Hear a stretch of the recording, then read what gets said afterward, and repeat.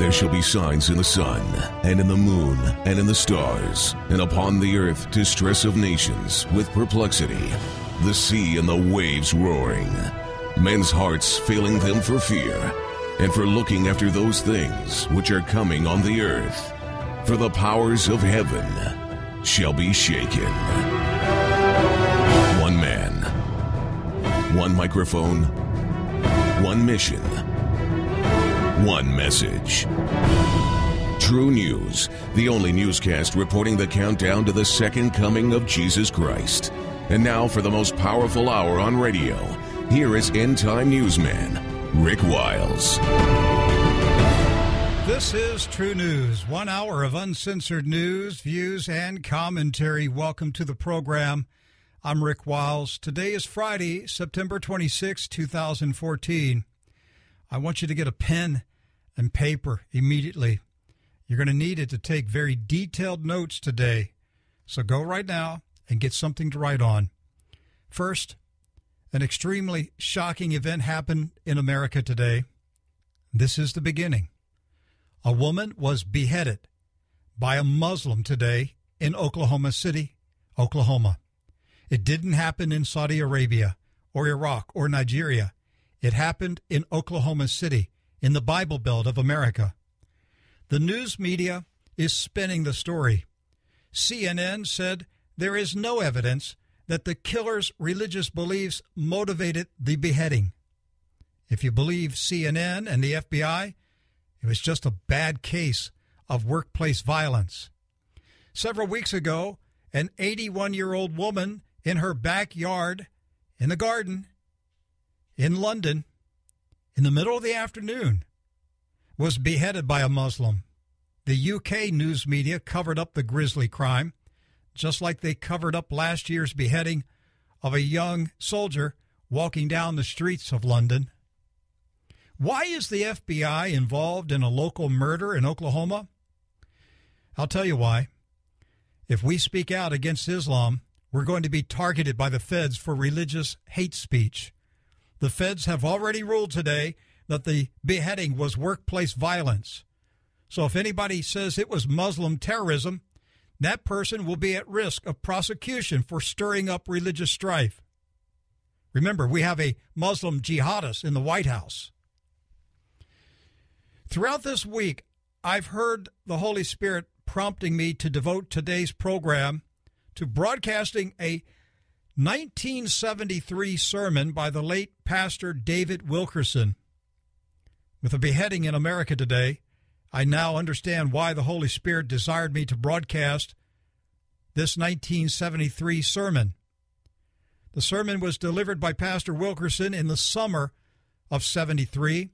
It was the first time he had spoken publicly about a powerful vision he experienced in April 1973. I want you to take detailed notes. For those of you who listen online, you'll be able to replay the program in order to get anything that you missed in the first hearing. And for those of you who listen on shortwave radio, we will rebroadcast the program numerous times today and throughout the weekend. Many Christians know about David Wilkerson's vision in a general way, but few people know the details. This is the first sermon in which he spoke about part of the vision. In the vision, Pastor Wilkerson said God showed him 5 things that would come to the USA and the world. Number 1, a worldwide financial crisis, starting in Germany, spreading to Japan, then moving to the USA. Number 2, natural calamities, major earthquakes. He even mentions, and listen to this, you'll catch this, he mentions a cosmic storm. He said the sky will be on fire. He talks about a flood of pornography that would come to America, rebellion in the home, hatred towards parents, and persecution madness against Spirit-filled Christians. Again, this was 1973. He devoted most of his sermon to the last topic, a time of intense persecution of Christians coming to the world and the USA. As you ponder the fact that there was a beheading in Oklahoma City today by a Muslim, listen to what Pastor Wilkerson said about a time of persecution. He described it as madness. He said it would be unlike anything the world has ever seen. It will start slowly, but eventually spread to the whole world and will come upon people as madness. Now, let me just say this. This sermon, as I said, was delivered just months after he had the vision. And I can tell you, because I had a vision from the Lord in 1998, and I know how it just totally consumes you. And it's like you think all of this is going to happen in the next couple of weeks or months. So as you listen to Pastor Wilkerson, you got to keep that in mind. This fire was burning in him. And so it seemed real. It seemed like this was going to happen any day. But this sermon was 1973. He also predicted that the IRS in America would become a persecutor of American churches and ministries. He prophesied that all churches and ministries in America would be monitored and harassed by the federal government. Now, one more thing before I play this program. Our ministry partners will receive a letter in the mail from me today or in the next few days. And I apologize that I've not written more often this year. It's been a tough year. My wife has been ill. We've been very low on the number of people on our staff. We have a number of vacancies. But anyhow, I finally got the letter out. And I just wanted to say thank you to everybody who's been supporting us throughout 2014. Now, before I play this sermon, I must declare that the time has come for this ministry to begin implementing our plans to position ourselves to survive and operate in a time of persecution, violence, upheaval, chaos, and turmoil. Obviously, I'm not going to describe our plans on the radio. These are perilous times. But suffice it to say that God revealed to me years ago steps that we would be compelled to take someday to mitigate the ability of certain people and forces to persecute the Church of Jesus Christ and to shut our mouths. I need your vote of confidence today. I need you to show me that you're with us. We are making major changes to this ministry that will be visible in the next 30 days. The church at large has been compromised and infiltrated. Preachers are silent in the face of unspeakable violence against our brethren and against bold displays of wickedness and perversion. But you and I cannot be silent any longer. Let me repeat this again. A Muslim beheaded an American woman in Oklahoma today. Now, this ministry must go to a new level, and I need to know if you support us.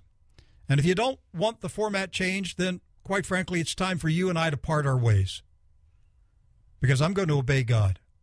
But if you do support us, I'm asking you to give this weekend. I'm asking you to give the most generous gift that you can give. We need a major boost right now as we make this change. You can give online at TRUNEWS.com.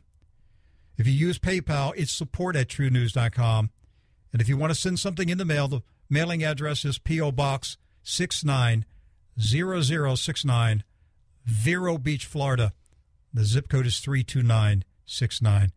Now, here is the 1973 sermon by the late Pastor David Wilkerson, a brave and faithful watchman who went home to the Lord in April 2011. Jesus, we desperately need your power and strength to do what you've asked me to do tonight. I ask humbly now to give me the courage and help me to say it from my heart without fear and trembling. In Christ's name, amen. God's placed me here tonight to warn of a coming hour of persecution. The Holy Spirit is my witness. This convention tonight is being warned here and now of an intense hour of persecution for all Spirit-filled believers. You're to prepare to be hated, rejected, maligned, and ridiculed. Now, if you believe Acts 2:4 about a special endowment of power from on high, then you've got to also believe Acts 2:17. Your sons and your daughters shall prophesy, and your young men shall see visions. I saw a vision this past April, so frightening it staggered my mind. And for the past 3 months, I've tried to shake it off, but I can't do it. I've only had two in my life. The first 15 years ago took me to the streets of New York, and every fact of that vision's been fulfilled. I've been terribly afraid to share this vision up till tonight for fear I'd be called a fanatic. But the same Holy Ghost that prompted me 12 years ago to share the story of the cross and switchblade has prompted me tonight to share this vision with you. In this vision, I saw 5 terrible calamities coming to America and the world. First of all, a worldwide recession caused by economic confusion. I saw in my vision at most a few more fat, flourishing years and then an economic recession that's going to affect the lifestyle of every wage earner in the world. The world economists are going to be at loss to explain what's happening. It's going to start in Germany, spread to Japan, and finally to the United States. Large and trusted corporations are going to go bankrupt. Many churches are going to go into bankruptcy. And some missionary projects are going to flounder. And one of the clearest messages I've ever received from God in my life is this: use the next few good years left to prepare for a financial crisis.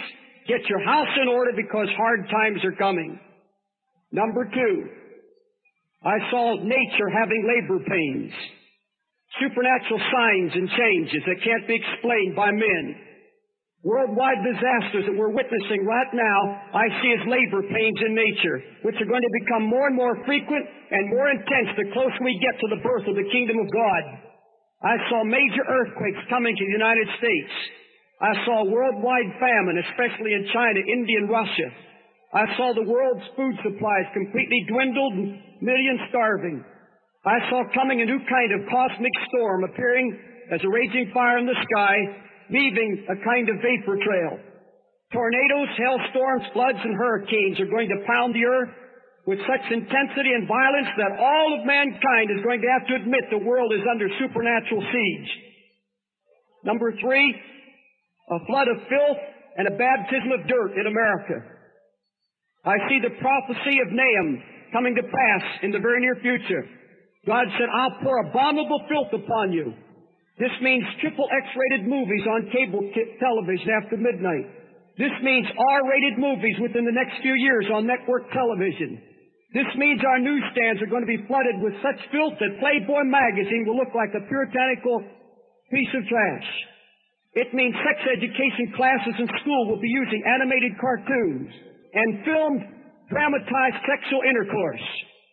And just when it appears there's going to be a successful campaign against smut, just when the Supreme Court seems to be ruling against pornographers, when it appears the nation's returning to old-fashioned moral standards, suddenly the floodgates are going to swing open and Satan is going to vomit filth out of hell, and it'll be just as it was in the days of Lot and will vex the souls of God's most devout saints. Number 4, rebellion in the home. I see the new number 1 youth problem in America and the world as hatred toward parents. Now, I'm reading this tonight for fear I change a single word of what I've seen and had to write down as the Holy Spirit laid on my heart. A man's worst enemies will be they of his own household, the Bible says. Children are going to turn against their parents with a passion. Parents are going to be betrayed and will die 1,000 deaths at the hands of children who've learned to despise their hypocrisy. There are going to be millions of stay-at-home runaways who need not go away anymore and run away from home because their parents are going to give them what they choose and what they want as long as they stay home. Kids will not even be expected to communicate with their parents. They're going to live under the same roof, but will be like enemies at war living under a truce. This is the clearest vision I've ever seen in my life. It's going to be bigger than drug addiction, bigger than sex abuse or alcohol or any other youth problem. And in a recent survey we did, 5,000 kids in 12 major cities, over 45% said, I hate my parents already. Number 5, a persecution madness against truly Spirit-filled Christians who love Jesus Christ. Now, I don't have time tonight to go into all the details of these 4 calamities I've just mentioned. However, the Holy Spirit has prompted me tonight to go into detail and share with you what I see coming in the way of persecution. Now, it was Jesus himself who told us to tarry for a Pentecost. Jesus himself told us the Holy Ghost would fall upon us. Jesus himself promised us power from on high. But it was also Jesus Christ himself who predicted persecution was coming for all true Spirit-baptized believers. Jesus predicted it. John 15:13. Jesus said, if you were of the world would love his own. But because you're not of this world, but I've chosen you out of the world, therefore the world will hate you. Remember the word that I said to you, the servant is not greater than his Lord. If they have persecuted me, they will also persecute you. If they have kept my saying, they will keep yours also. Here is another one. The brother shall deliver up the brother to death, the father the child. Children will rise up against their parents and cause them to be put to death. Ye shall be hated of all men for my name's sake, but he that endureth to the end shall be saved. But when they persecute you in this city, run to another, because I tell you, you will not have gone over the cities of Israel till the Son of Man be come. The disciple's not above his master, nor the servant above his Lord. It is enough for the disciple that he be as his master. Now the purpose of this coming persecution that I see in the Spirit will be to separate and scatter the true believers from the false. Time is running out, and the gospel still has to be preached to all nations before Jesus comes. Now the Holy Ghost has been poured out upon thousands, but just as in the early Pentecostal outpouring, disciples still sit around singing and rejoicing and sharing only with each other. Among us are still those who talk in tongues and still live like the devil. But he's going to lay the axe to the root. He's going to separate the wheat from the chaff. He's going to scatter his seed to the far corners of the earth. And God's word will be fulfilled. 2 Timothy 3:12. All that will live godly in Christ Jesus shall suffer persecution. You quote the scripture, they shall be filled with the Holy Ghost. They shall speak with tongues. Go all the way if you're going to be a charismatic Christian. Read it all, accept it. All, A-double-L-L. All that will live godly in Christ Jesus shall suffer persecution. Now let me share with you what the Holy Spirit's revealed to me in vision concerning this persecution. Number one, it's going to come as a persecution madness on the earth. I see now persecution coming such as mankind has never before witnessed. This will be a persecution of true Jesus believers, and it's going to rise like a many-headed monster out of the sea. It'll start slowly, subtly, coming at a time when religious freedom appears to be at a peak.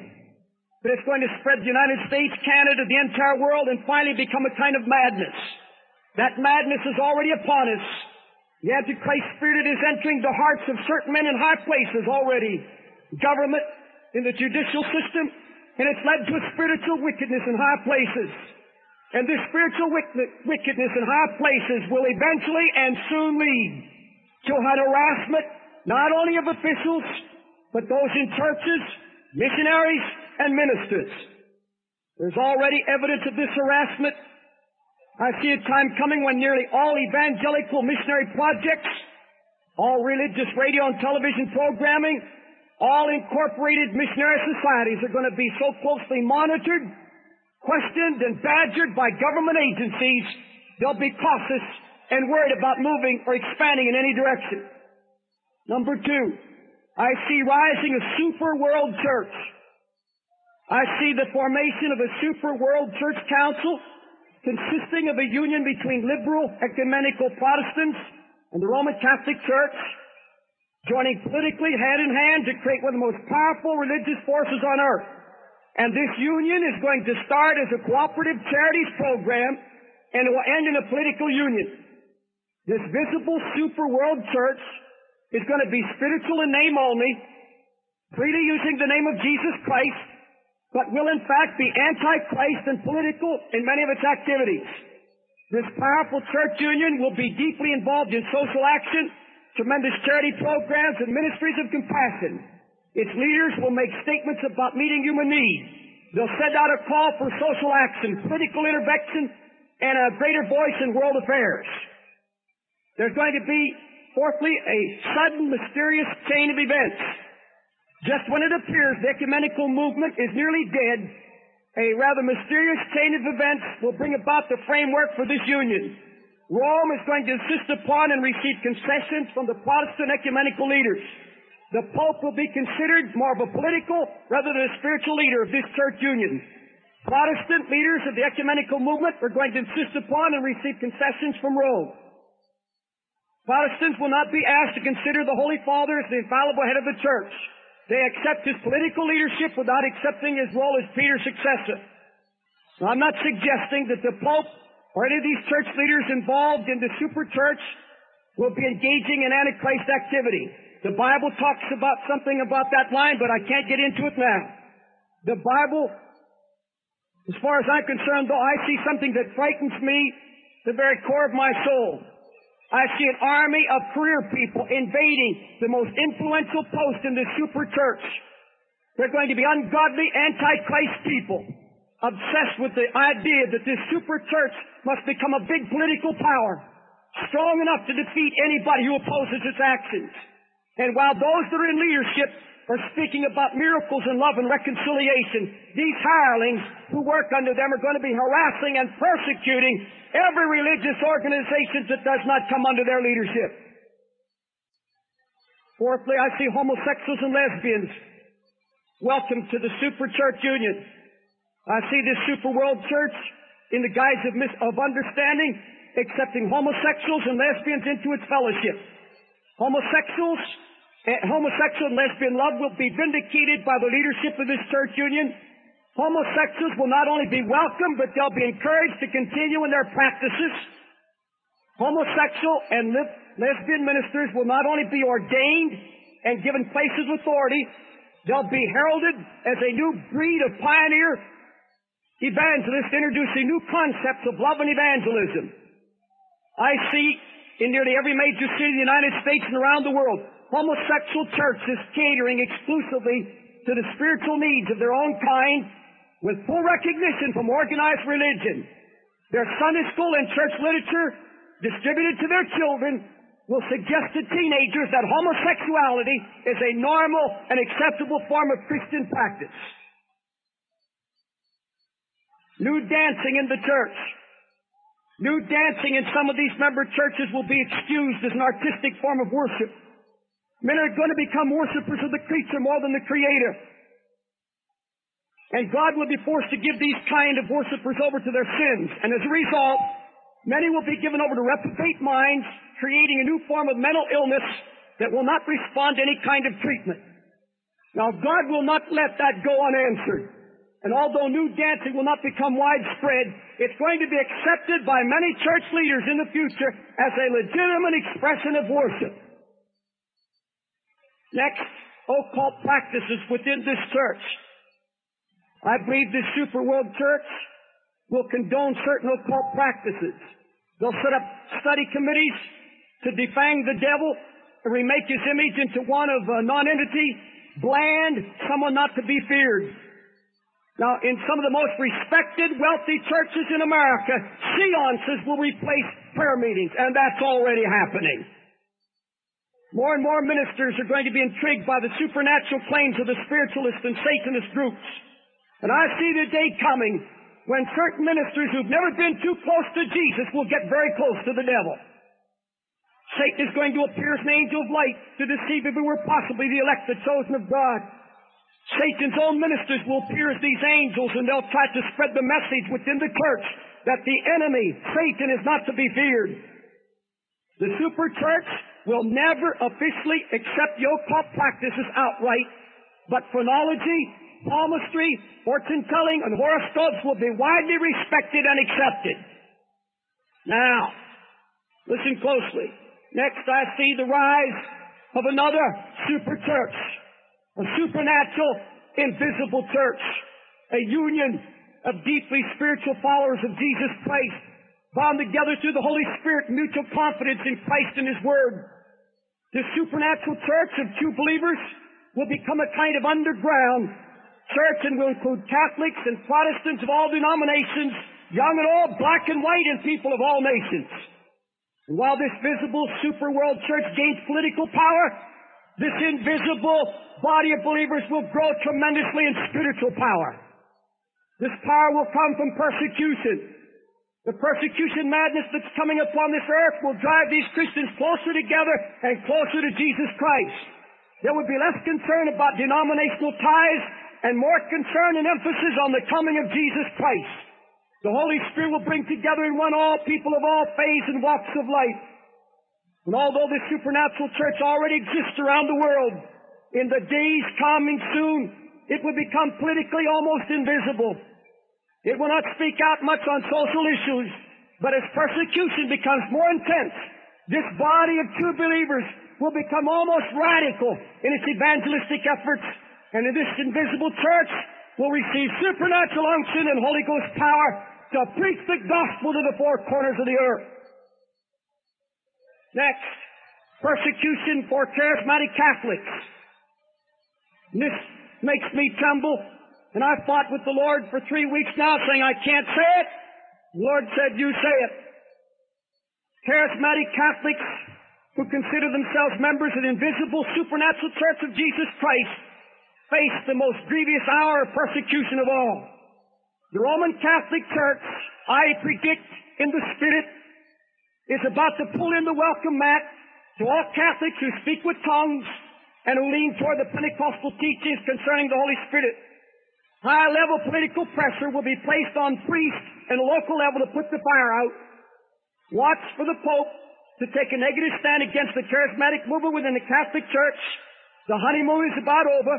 Catholic magazines will soon begin to speak out against the movement within its ranks and call for a purging. It will begin as a very slow trend, but will gather quick momentum until all Catholics in this movement will eventually face real persecution from within their own church. The charismatic movement within the Catholic Church will become so powerful and widespread, it will appear to some leaders as a threat to those who don't understand what it means. I see more than 500,000 involved in the Catholic charismatic movement within a short time. And those not in the movement will accuse it of lacking social concern and being too oblivious to the traditions of the church. They'll be accused of turning away from the Virgin Mary and negating the authority of the Pope. And that every charismatic Catholic who boasts about a baptism of the Holy Ghost, prepare for persecution. It's not going to happen overnight. But most assuredly the day is coming when every single Catholic who's experienced a spiritual awakening will have to understand where his loyalties are. Some will be forced to return to tradition and allow the experience to be frozen. Many others, however, will soon discover that they have more Christian love, fellowship, and spiritual rapport with other Spirit-filled Protestants and Catholics who have now centered their lives around the person of Jesus Christ, the fullness of the Holy Ghost, and His soon return. Many will not believe me, but I see the day when Catholics, Lutherans, and many others of all denominations are going to have to come out from among them. These new Christians will not call themselves Protestant or Catholic, but simply renewed Christians. Their fellowship will not be based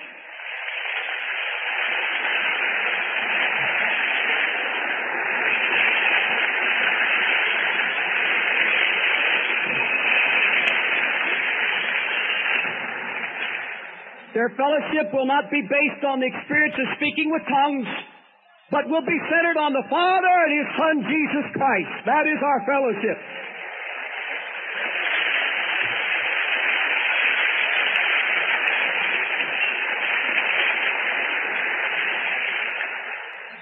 Number 9, I see a persecution through a media struggle.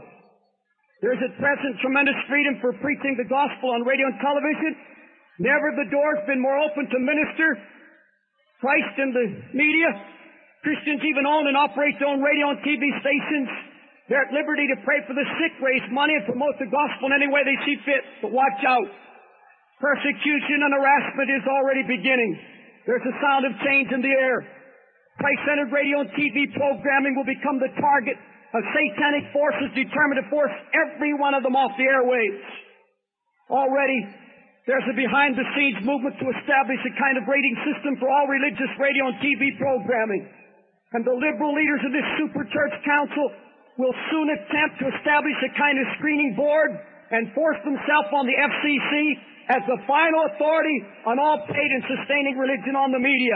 They want no program to be aired without their approval.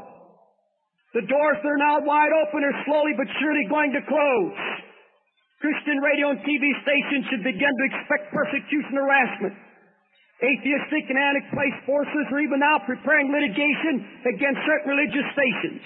And I see Satan trying to bog down these programs and stations in red tape, legal proceedings, and tax problems. And Satan will use every tactic at his disposal to remove all Christ-centered programs from the media. And the message I have for all of you who minister in the media is this from the Holy Spirit. Work while it is yet day, for the night cometh when no man can work. And that's a message for the media. Persecution from Hollywood. Watch for Hollywood to step up its attack against true religion with more expose-type films. The film Marjo was the most brazen attempt by the devil to put down and ridicule all religion having to do with the blood of Jesus Christ. Never in American history was it done before. Revivalists and evangelical ministers are going to be stereotyped as Elmer Gantries, charlatans, cheats, money-mad comedians. More and more movie makers are going to attempt to debunk our morals. Gospel-preaching churches and ministers are going to come under special attack, while at the same time, the occult and witchcraft will be glorified and sensationalized. Next, persecution from television comedies. TV comedy shows, the Holy Spirit has shown me, will become bolder and bolder and will poke fun at Christ and all true Christians. Comedy writers are going to strike out blow after blow designed to put down sacred traditions. And eventually these shows will be punctuated with four-letter words and anything will go on television. Television programmers will become absolutely blasphemous. And millions of unbelievers will sit in front of their TV sets laughing and mocking as subjects once considered sacred are undermined and mocked and ridiculed. And last night on the Today Show, it was brought home so vividly as impressionist David Fry maliciously mocked Billy Graham as a money raiser and a money grabber. Made my blood boil. Marjo sat there knocking Oral Roberts and Billy Graham, and it came home to me so hard. David, this is just the beginning. Talk shows everywhere, movies, theaters, debunking Christ in his blood and glorifying the devil. Next, persecution through taxation of churches. And you listen to me. There's coming an attempt to tax churches and church-related organizations. These atheistic forces, with the help of the Civil Liberties Union, are going to push this matter to the Supreme Court. They're going to have a temporary setback, but it's not going to stop them from pressing for congressional action. And a legal setback in the courts will not stop it. In spite of court decisions, we are eventually going to have taxation of our churches. I see it coming as an insignificant, very small kind of property tax, but it's soon going to burgeon into a monster-sized tax that will push some independent churches and missionary societies to the brink of bankruptcy. The IRS, Internal Revenue Service, one day I see becoming one of the most powerful weapons against the Church of Jesus Christ. It would then be possible for government agencies to maintain a stranglehold on churches. And government agencies, even now, are delving into the private books of almost every non-profit religious organization in America, including ours right now. Every color is going to be political harassment, red tape, acute financial problems. Federal and state aid is going to come with more and more strings attached to it. Secondly, an almost unexplainable student mood, apathy, unrest, and disrespect for leadership. Thirdly, you can expect the faculty to be infiltrated by teachers and professors who have become the unwitting tools in the hand of Satan to undermine the foundations of faith and leadership. Satan is going to attempt to wrest the leadership of these schools and institutions out of the hands of true men of God and place them in the hand of compromising liberals who will not attempt to check the movement toward agnosticism. The leadership of Christian educational institutions had better prepare themselves for difficult times financially and spiritually. Next, the Jesus revolution is going to go sour. The Jesus revolution will become a Jesus revulsion movement. Oh, hear me. My friends, I have never in my life ministered with more of the unction of the Holy Spirit, have never felt more divinely called to speak His Word than I do here and now. And the Spirit of God upon me, and I prophesy now and hear it. The Jesus revolution among young people will stagnate, and undisciplined followers are going to return to their drugs, their free sex, and their old ways of life. Persecution is coming to separate the sheep from the goats, and only totally surrendered disciples will be left standing when the fog clears. The time is soon coming when it will no longer be popular to be a Jesus person. The Jesus songs will not be on the hit parade. His name will no longer be a commercial asset to Broadway or Hollywood. The world that once used the name of Jesus so promiscuously is going to turn on Him and put Him down. I see a replay of the first recorded Jesus movement in history. Remember when Jesus came riding into Jerusalem on a donkey, to the hurrahs and the hosannas and the praises of thousands that were caught up in this Jesus movement? Young people ripped branches from palm trees and spread their jackets on the ground so a little donkey could walk over. They cried, Jesus, Jesus, Hosanna, our King is coming. But that first Jesus movement soon went sour. A very short time later, that same Jesus stood before that same angry crowd, and now they were screaming, crucify Him, away with Him. The same crowd turned against Him. The modern Jesus movement has had its crowds and its excitement. They sang the praises of Jesus, and Jesus was really in. But look what's happening now. The joy poppers are going back to drugs, and a Jesus revulsion movement is now springing up as a result of the occult practices of young people in our schools. Young devil worshippers have started nucleus of hate Christ clubs in our schools already. Hate Christ clubs, whose chief aim is to harass Jesus people and refute the claims of Jesus Christ. Oh, but friends, out of this Jesus movement is coming a hardcore of Jesus people completely given over their old ways of life. They've forsaken their old habits, and they've committed their lives to service to Jesus Christ. And my message to you, Jesus people, today is loud and clear. Get ready to be persecuted. Prepare to face these hate Christ clubs in your schools. In many places, Christian young people who take an open stand for Christ will be verbally stoned by those their own age. This revulsion movement against Christ is going to be personally directed by the devil himself and carried out by those who are committed to his worship. Jesus people are going to be not only considered freaks, they're going to be called all manner of names. They're going to be spat upon in the corridors of high schools and college campuses. And the day will come when Bibles will be plucked from their arms and ripped apart by a laughing crowd of mockers. The harassment's going to eventually become so violent and widespread that Christian young people will either harden themselves like steel and stand up and witness against it, or crumble before it and deny their faith. And this is what persecution is all about.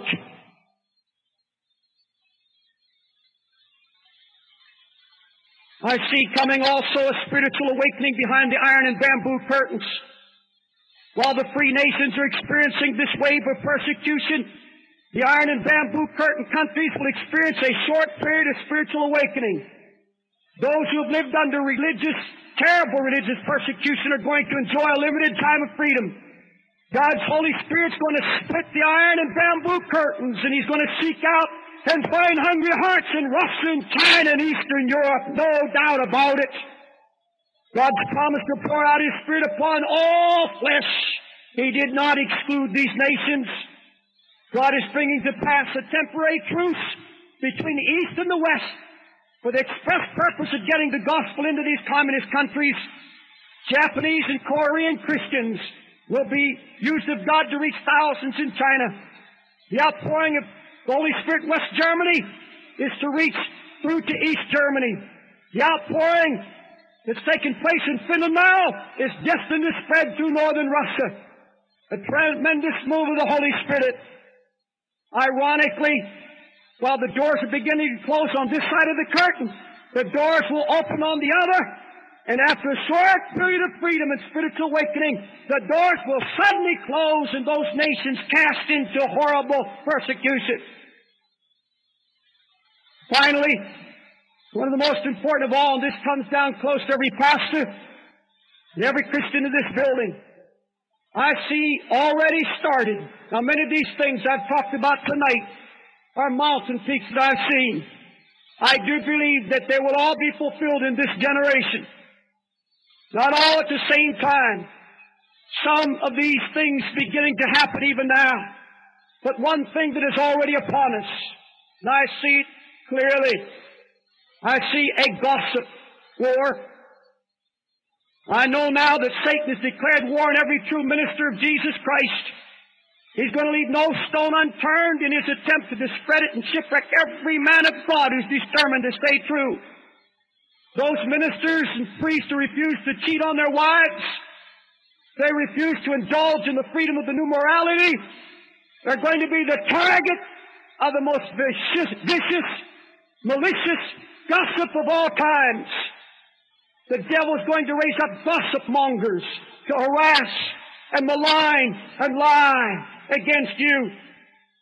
I believe that Billy Graham and other great gospel ministers throughout the world are going to face more and more ridicule, gossip, and misunderstanding by the press and by liberal people in the media. Every motive is going to be questioned. Every statement is going to be examined and cross-examined.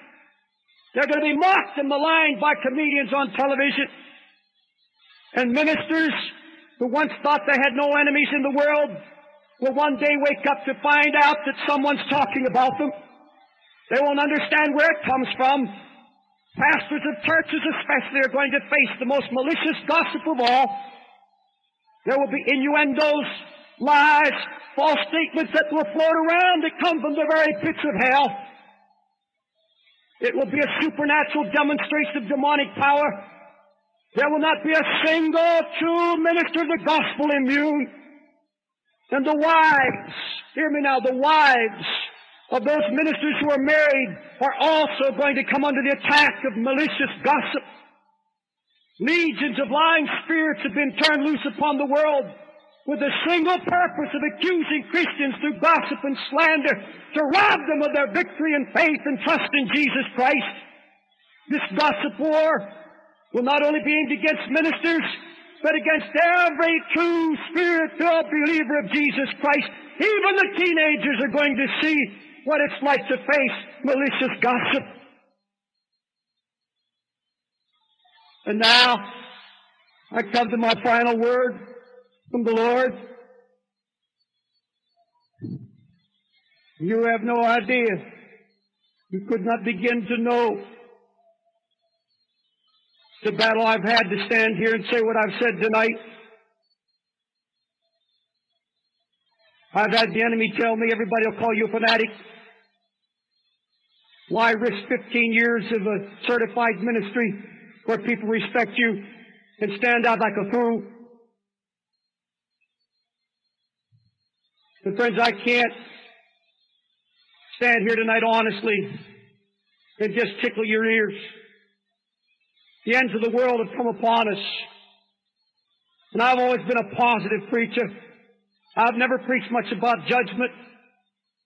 But my friend, you can't talk about the coming of Jesus Christ until you open your eyes and see that all that's happening around us now, the Lord is saying, look up when you see these things begin to happen and rejoice because your redemption draws nigh.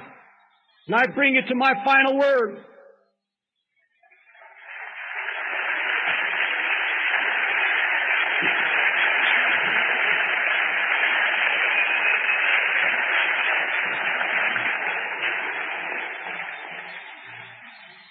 When I received this vision of calamities,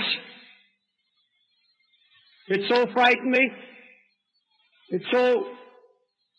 I was just so transfixed before God that He kept me up night after night, again last night in the middle of the night.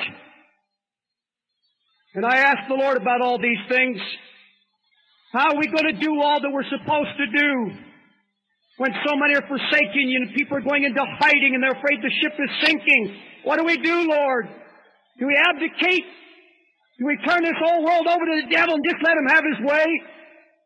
Do we pay off all our bills and fold away a couple reserves in the bank, buy a little farm and escape and try to ride out the storm hoping a better day will come? You just give up?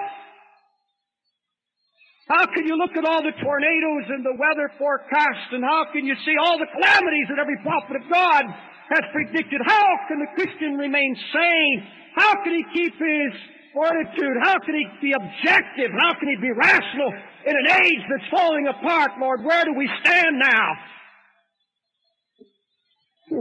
And dear friend, you've got to hear what the Holy Spirit said to me. Just 5 little words, but so powerful, they awakened in me a glorious new hope and faith, and I woke up shouting. And those 5 little words that blazoned in my heart were these: God has everything under control.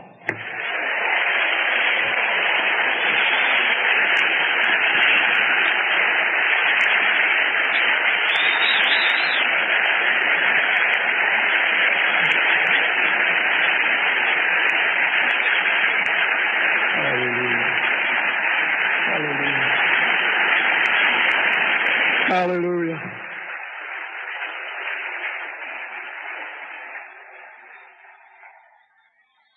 This is what I got. All of nature is under control. We hear earthquakes, famines, pestilence, hailstorms, killer heat waves, floods, drastic weather changes are breaking all past records. It looks like nature's out of control, but God's Word has clearly predicted it would happen. The wrath of God is to be outpoured on this earth through an unleashed fury of nature, because God is warning mankind that judgment is coming, and these are labor pains, and the closer we get to the birth of His kingdom, more frequent and intense it will get until the birth of the kingdom of God. And it was God who told Job that He shut up the sea with doors. The sea can't cross the door. He set bars and doors to stay the proud waves. God said He took hold of the ends of the earth that the wicked might be shaken out of it. Reserve the treasures of hail and snow against the day of battle. He's divided the water courses for the overflow of the waters. That's the flood. He set the domain of the earth and the ordinances of heaven. He sends forth lightnings and He scatters the wind upon the earth. Who does it? God does it. Child of God, in these days to come, the Holy Spirit would say to you, don't fear the fury of nature. God is still King of the flood. And you look upon those floods, earthquakes, and hurricanes, and you say to yourself, that's my God talking. He's calling, He's chastising, and He's saying, get ready.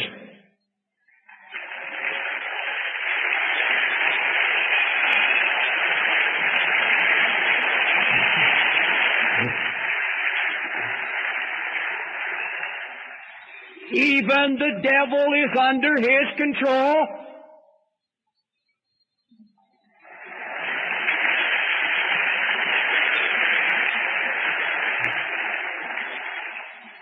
As with Job, God may permit him to touch every material, physical thing around you, but you hear it? Satan cannot possess you or rob you of your faith in God. The devil's power is limited, and the Bible said even a baby Christian can put him to flight simply by resisting him through the Word and the blood. The Bible said resist the devil and he will flee from you. Does that sound like defeat? Does that suggest a victorious devil? Never. God has everything under control, and we're under His control, so we are not afraid of the devil. It is the fear of the Lord that's the beginning of wisdom, and God's message is this: I have not given you the spirit of fear, but of love and power and a sound mind.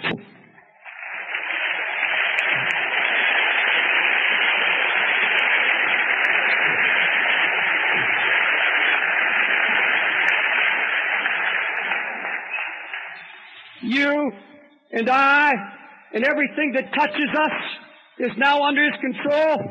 No matter how things look in this drunken world, all things are still working together to everyone who loves God, and called according to His purpose. All right, let the dollar fail. Let the depression or recession come. Let there be unemployment and pollution and inflation and wars and rumors of war. Let the fabric of society disintegrate. For the true child of God, everything is under control. It doesn't matter. Nothing can harm you. He said, look up and rejoice and be happy.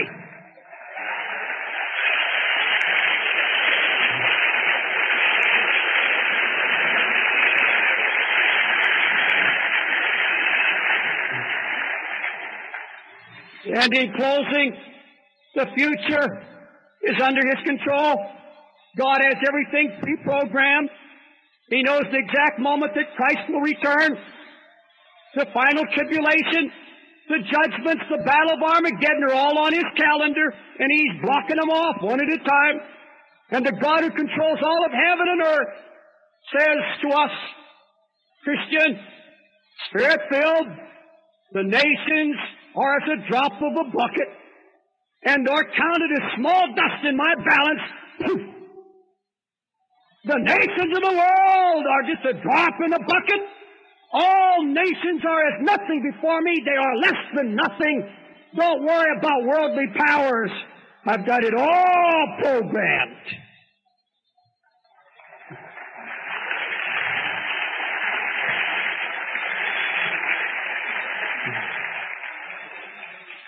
God is still counting the hairs on our head. He's still counting the sparrows that fall. He's still hearing petitions before they're asked. He's still answering before being called. He's given abundantly more now than we could ever ask or think. So, saints of God, wake up. He's still saving and healing and baptizing and is getting His house in order. And to fear is to blaspheme. And now you can go over tonight and go to sleep and say to your heart, God has everything under control. Hallelujah. No clapping, please.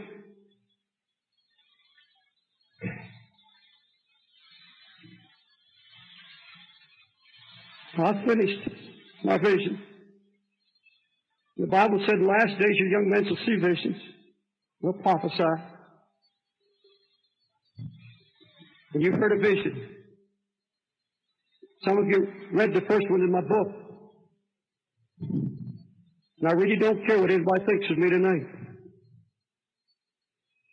I'm fully convinced that what I've seen is true. But if even just a part of it is true, then we're right there at that last moment of time. And some of you aren't ready for persecution. You can't even run with a horseman. What are you going to do when the flood comes? You know what it's going to be when we stand before God? Not so much that there are so many sinners, just so many strangers. Bogged down by a love of pleasure.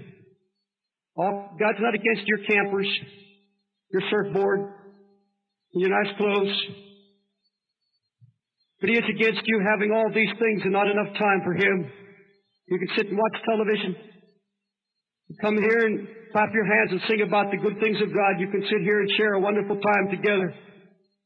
But friends, they'd better dawn on you soon. The ends of the world are upon us. This is the hour we've all preached about.